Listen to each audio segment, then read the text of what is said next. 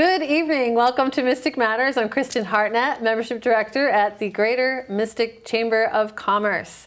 We're so pleased to have you with us tonight. And we've been talking to our nonprofit organizations. Now, if you are a member of the Mystic Chamber and you're a nonprofit organization, you too can be on Mystic Matters. Just email me, Kristin, at mysticchamber.org, and we'll arrange it. We have a whole schedule of shows, and we're so pleased that you're here with us. Okay, so also I wanted to say, upcoming holidays, your gift solution is the Go Local, Shop Local card. You can buy that online at our website, or you can buy it at the Mystic Chamber Welcome Center. We just finally had our last weekend of being open at the Welcome Center, and it was a great summer. We were open all the weekends, May to October. And if you need any brochures, or if you want to be a member and you want to put your brochure in that Welcome Center, that's what you should do. That's one thing, just one tiny little benefit that the Mystic Chamber can give you. So today, we're going to get right into it. I'm so pleased to have as our guest tonight the Riverfront Children's Center from Groton, and representing would be Susan Radway, Executive Director. Thanks for having us, Kristin. Welcome. Glad to be here. Thank you. Always a pleasure to see you. Absolutely.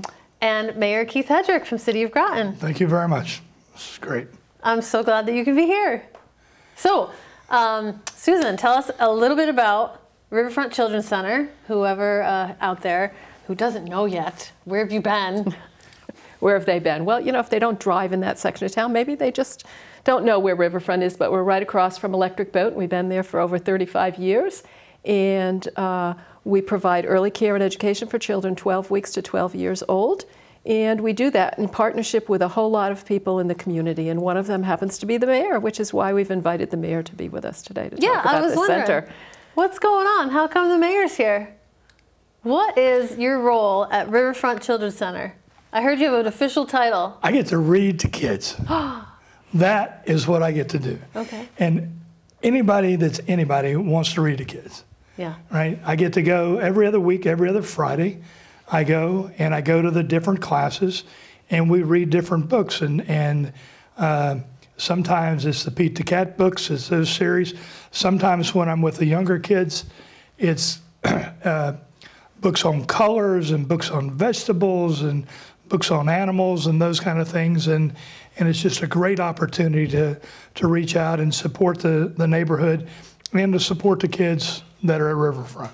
Now, how did that start, Susan? How did that, having the mayor come to read to the kids? It's about developing a relationship. And when I first met Keith, he was with his wife, Joyce, and his wife was a professional working with young children, and he's raised grandchild, and just could see his love of children there, and said, you know, children we can always use people to read. And I think Keith's response was, when I read to children, it relaxes me. It takes a little stress out of the day. It does. It is one of the things that I look forward to. It also connects me back with my why, which is why did I run? And part of this is to be in touch with the neighborhood and to make a positive impact. And the kids are just, they understand themselves and they understand people, and they're totally accepting of everything.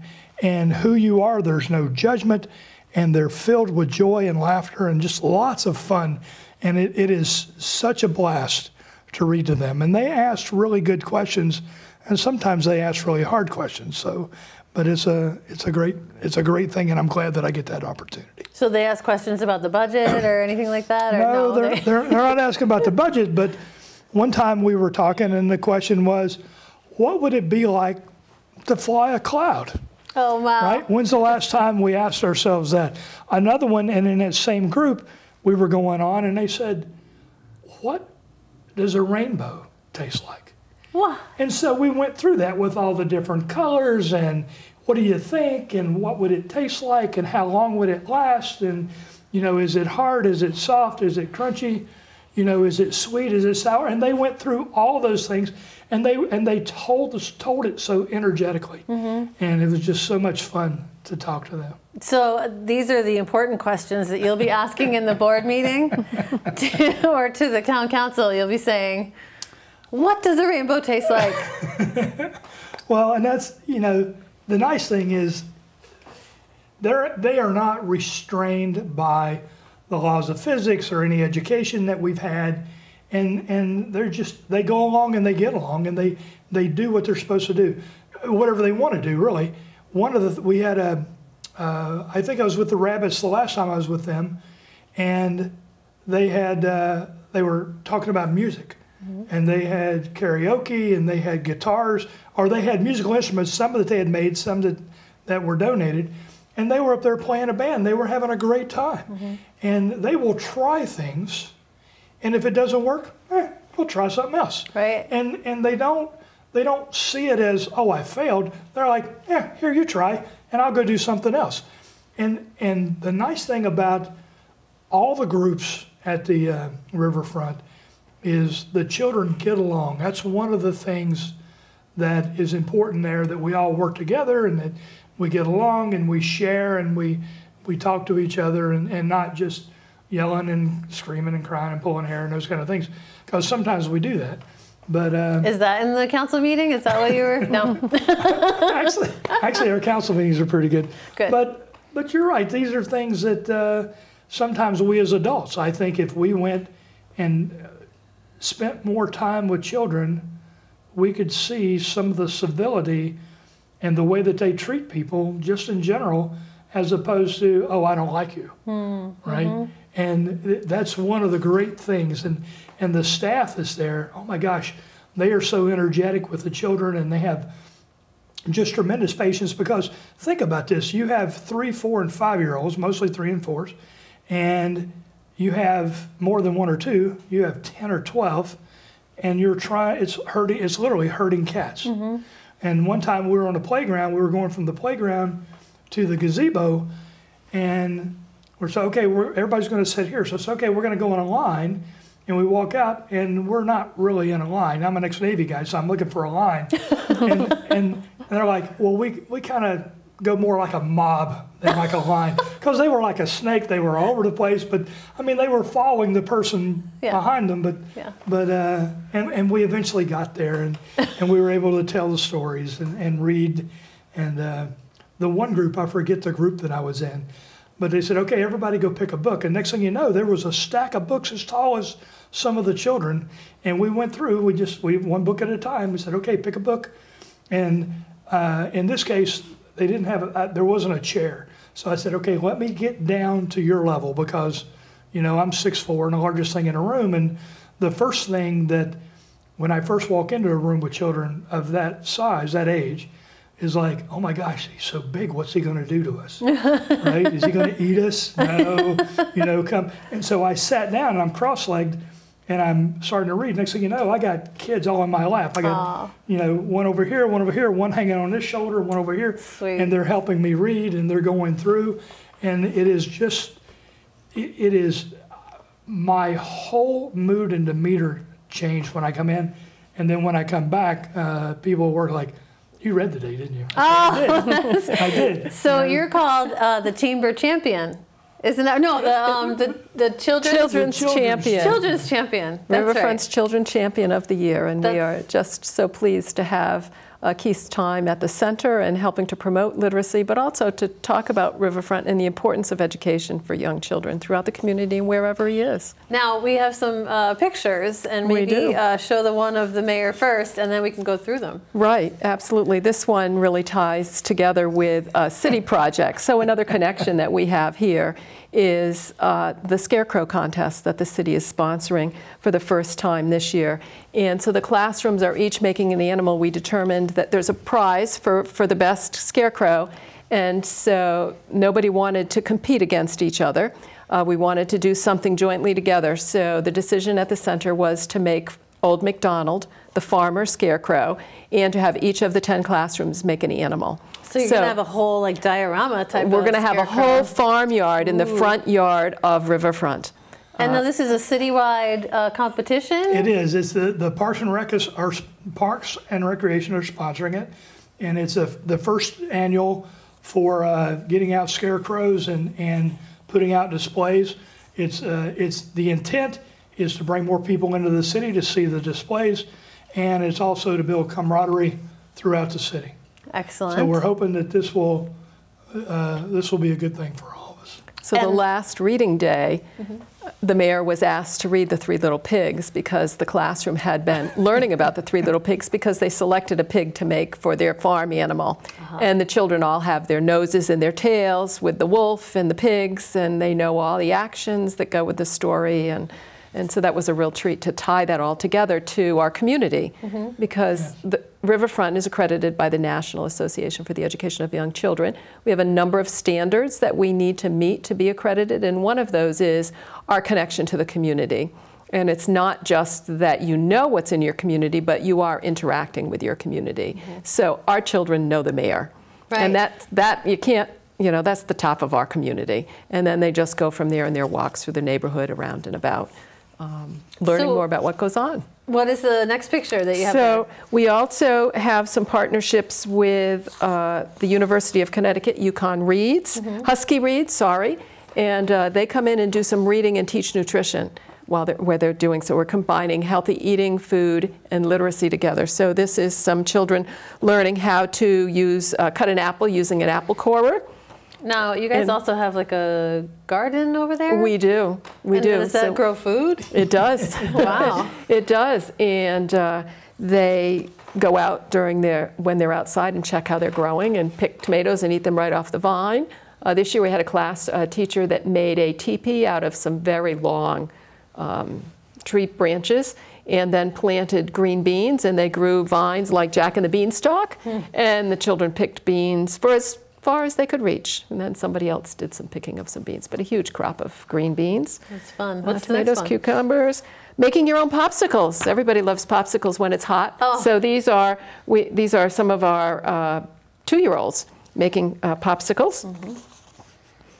Cute.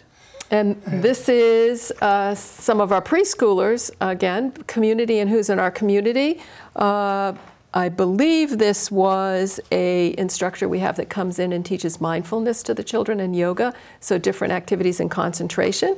Could have been somebody different, but the bottom line message is we have a variety of people that come in and teach different skills and introduce different things to the children. Storytelling being one of them as well. And then the partnership that we have with different businesses in the community allow us to get some projects done that we couldn't necessarily complete on our own or didn't have the money to complete. So this is a United Way project with a team from Pfizer's that's helped us work on some playground redesign. So we've got a project with our playgrounds being redeveloped. They had some safety issues, so we had to close them. They did some of the work, and then we've got the rest of the work being done by a local landscaper. It should be done next week, so we'll have a new playground for the children. They're excited about that. That is exciting. Yeah, yeah. So I wanted to ask you, Mayor Hedrick, what would you say the relationship between the city, the government, and the nonprofits in the city of Groton is? Like, how does the city help the nonprofits and vice versa? Well, one of the things that we do is we interact with, if it's related with children, and not just children, but mostly with the kids, we have touch-a-trucks. So the fire department and the police department and the utilities will come down, and you'll have the trucks, and the kids will get to climb up into cabs and get to blow the horn and steer the wheel and those kinds of things. Other things that we've done, for example, at the Bill Memorial Library, is we have coffee with, it could be coffee with the police, coffee with the building inspector, coffee with the counselors, and that's an opportunity for us to get the city out there to meet the public. So that some people don't like to come to the municipal meetings, and some people don't read Facebook and things like that. So we try to go to where the people are going to be, and they're comfortable at the libraries. So with the nonprofits, it's important that we're embracing the nonprofits because we understand their importance, and it's all part of the fabric of who we are in the city. And we're such a diversified and diverse city. And so that's the one nice thing about seeing the children, is that when I come into the children, I walk into a classroom and I see a rainbow, right? It's not just one mix. I mean, one ethnic group. It is, everybody is represented, and that's what the city represents, is the broader display of ethnic groups in the city. And that is absolutely demonstrated at Riverfront in all the classrooms. You can go in, and everybody's getting along. And that's a nice thing about this age, is that they're so accepting, and I truly believe they are colorblind. They don't see, I don't think they see people for color. I don't see they see people for economic ability or inability or whatever. They just see another kid, right? There's a friend that I can go play with. And they just embrace it, and everybody's happy and they're laughing.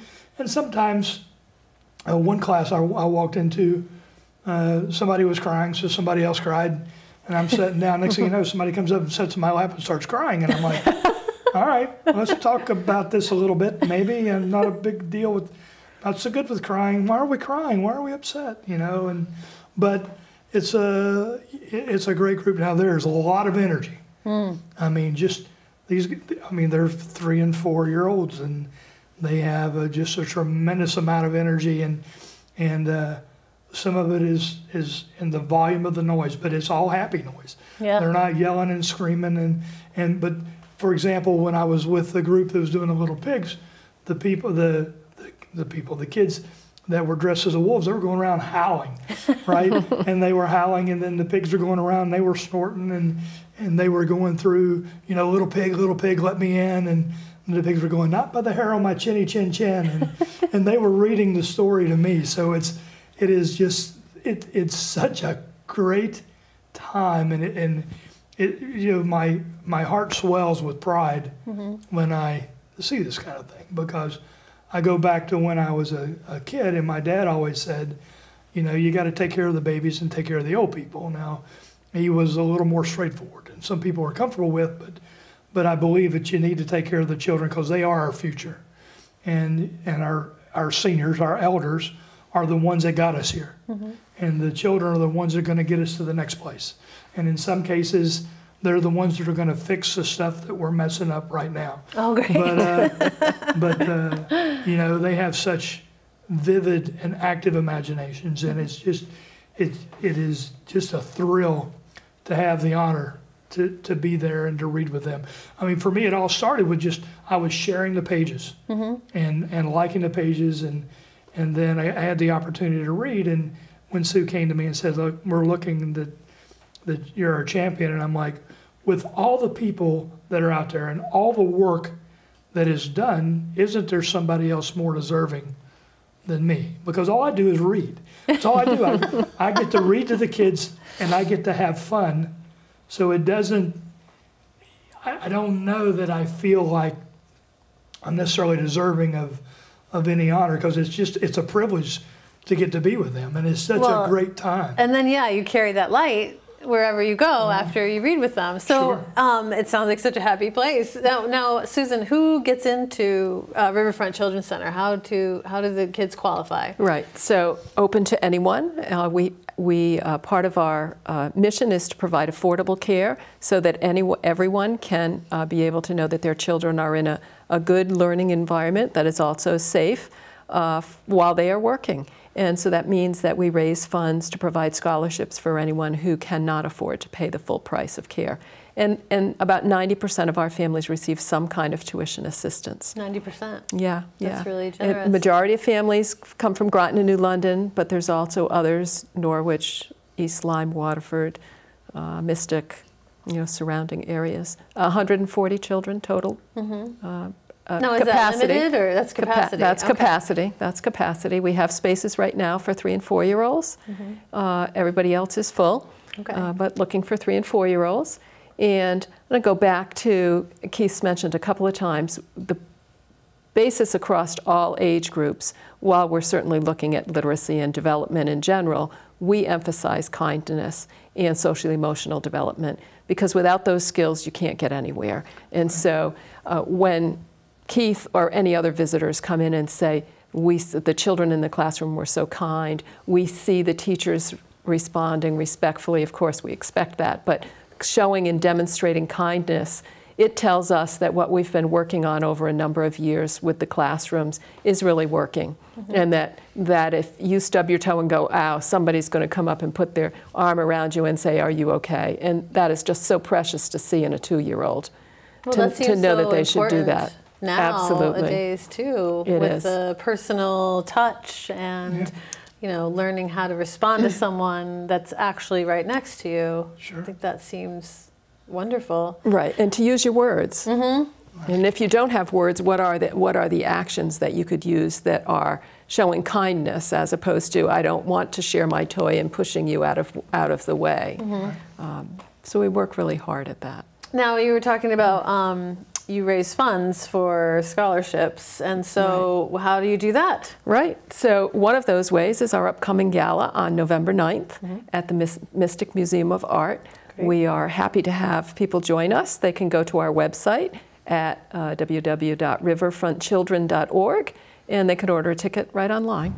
All right, what's the gala going to be? Is there a theme? What are we going to... It's farm to table, so a great meal provided by Gourmet Galley. Okay. And music, live band by, sorry, I'm not the music person. Rock and Roll Soul sorry. Rock and Roll Soul Review. Yes. Is that the group? Yes. I think, and they're a local group. They are. And they were here last year, and just people raved about them. So great dancing, great music. And there's a silent auction as well, so people can bid on items that have been donated by local businesses and local people. So thank you, local businesses and local people, for doing that. And is there still time, do you think? There is time. Donate? There's time to donate, although that time is running up in terms of printing and whatever, but probably 2 weeks. Okay. So pretty quickly get on the ball, and we'll get you in there. The gala is November 9th. November 9th. That's a Saturday. So get your tickets. It is a Saturday. Get your tickets. Right. It is, come on out. Get your tickets. Are you going to be reading the Three Little Pigs at this thing? My wife and I were talking, and one of the things she said, because I said, what if I brought a Pete the Cat book and I showed people what I did? She's like, oh my God, you can't do that. What? But you know what? I think that would be a blast. I think it would be wonderful. Because when's the last time you went somewhere and somebody read you a children's book? Well, sometimes the last time maybe Pete the Cat goes to a ball. I don't know. A little Google search. But there's Pete the Cat. There's Pete the Cat and his 4 groovy buttons, and there's Pete the Cat and his rockin' school shoes, and there's just a whole series of Pete the Cat books, and they're just so uplifting. And the children they request, can we read this? Can we read it? And they know the story. Yeah. Right. And for example, with Pete the Cat, he's singing his song about my buttons, my 4 groovy buttons, my buttons, my 4 groovy buttons, and the kids are saying that. Right. And then one of his buttons pops off, and oh no, one of Pete's buttons falls off, and how many buttons does he have left? And we count down, and then it says, did Pete cry? Goodness, no. Goodness, no. And the kids are all, they're all into this, and they're excited. And then at the very end, he loses all of his buttons, and his shirt is open. And was Pete sad? No, because he has his belly button. And usually when I get to that point, the children will lift their shirts and everybody's got a belly button. Oh my goodness. I mean, they're really into it, and they see. I think the donations are pouring in right now because of you telling us this wonderful story. Now, we've talked about how much fun it is, and you did mention a little bit about the standards. Yes. So can you talk a little bit about the education that happens there? Sure, absolutely. So for children up to age 3, teachers are required to do individual lesson planning to look at the development of each child and target activities during the day that help children develop. So if it's the tiniest of baby that's laying on their tummy and trying to develop their neck skills, to trying to learn to roll over, to the child that's crawling and practicing their walking, strengthening their legs, to a little bit older and putting stickers on the table so that they can use their fingers and fine motor skill to try to peel stickers off the table. So you go on a table and wonder why people left all these colored stickers on a table, and it's because children are going to come peel them off. And then the 3 and 4-year-olds have a plan that is focused on a theme and looks at all the different ways in which learning can take place focused on a theme. So if the focus is on airplanes for a week, there's math, there's science, there's literacy, there's community, all part of those lesson plans. And then children direct that learning by their questions. And so if they're really curious about the airport and we don't have enough information about the local airport, maybe we're calling the local airport and seeing if somebody will come talk to them about what happens at the airport. Or we'll talk about who drives by the airport when you come to school. So tying all that learning together. We're also required to engage families in their learning. So not only the community, but the families, because children, their first teachers are their family, and we want to support that happening at home as well as the center. So the teachers and the families together are looking at children's development and learning what they can do together to promote that at home and at school. That's fantastic. I'm also wondering, so you have been there for how long now? 3 years. 3 years, that's what I was thinking. And what have you seen from the beginning to now? Like what are some of the things that you're proud of that you feel like maybe that you've helped to Right. Well, definitely kindness. There was the social emotional learning. There was some beginning work of teacher development for teachers to understand how to work with children in promoting those skills, but we've brought some curriculum work in, the second step curriculum, which the school systems use. So we're teaching children language related to sharing and feelings and empathy that they'll be familiar with when they go into the public school, when they go into kindergarten. So that. And we've increased our partnerships in the community, so we certainly have more readers and more people and more experiences for the children. And we have made improvements in the buildings. So the playground is an improvement right now. We put new floors in 3 of the preschool classrooms recently.